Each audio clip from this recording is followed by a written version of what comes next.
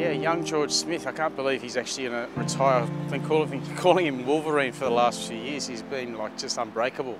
But my first memory of Georgie Smith goes back to 1999 when he came down with the young Adam Fryer as a young 18-year-old.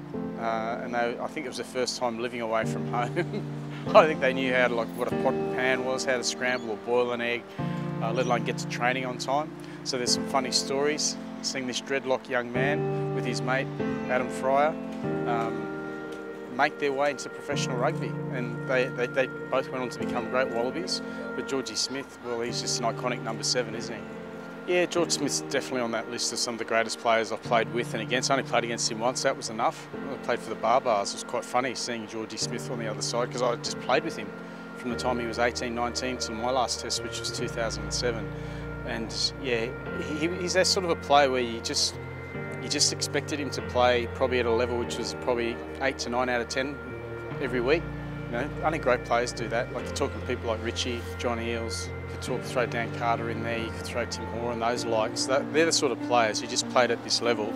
And then obviously, the bigger the game, the bigger he played. So he's one of the great players, that's for sure. I think my favourite memory, and I wasn't even playing then, but I think it was about 2000 when he was playing for the Brumbies and game against the Crusaders. He came on, I don't know, maybe he was 18 or something like that, and scored a pretty crucial try late in the game. And I was still at school then, so to think that I had a 15, 16-year career and here he is still playing, it's remarkable.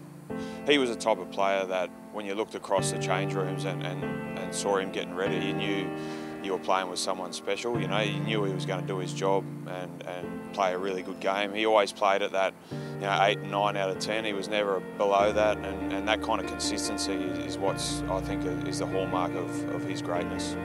You know, when I was a junior, he was my favourite player. He was someone that I grew up and loved to watch play. I think just his involvement in all facets of the game was something I really enjoyed.